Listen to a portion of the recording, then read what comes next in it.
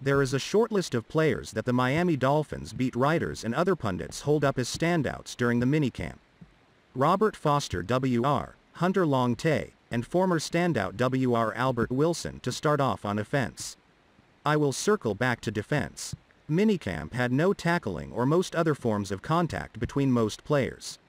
When the regular camp opens in about a month, that all changes when the pads come on. So the question is, can most, or even some of the players that made the consensus of playing well during the period of OTAs and minicamps that just passed keep it going when it opens up again? Look at what offensive lineman Jesse Davis said about practicing without pads back on June 17. It's mostly passes. There's not a lot of runs. It's not like fitting up or anything. You kind of get in your sets and you get in your handwork. It's more technique-based and more fundamentally with that. I'm just trying to get myself to quiet my feet down, keep my hands tight, and I think that everybody does that on the O-line too.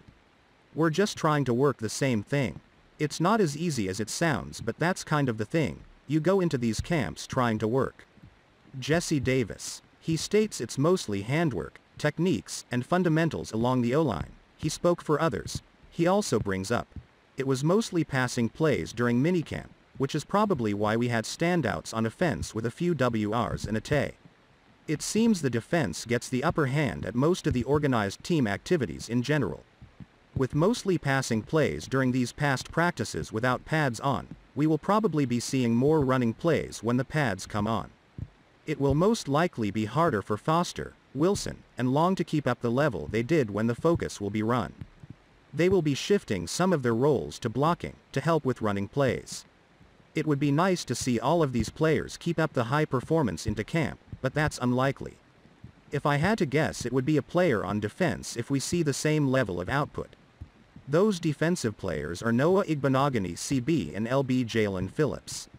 With Xavier Howard's holdout, this was a perfect opportunity for Igbinoghene. Who knows how that situation will shake out by the time camp starts up again. With all the passing, we had some interceptions and otherwise nice plays from Igbinoghene. One play during minicamp stands out for me. It was when Phillips crashed the offensive line, knocking down linemen like bowling pins as he went. As already stated, there was supposed to be no contact. Head coach Brian Flores made Phillips run a lap right after that play. This wasn't meant as a slight to any of these players. It is just more likely that other players will be seen as standouts. Keeping note on which players do well during practices can be a fun exercise, seeing if any of those players keep it going even more so. I left some players off, and just streamlined it into the ones I had heard about the most from the best consensus.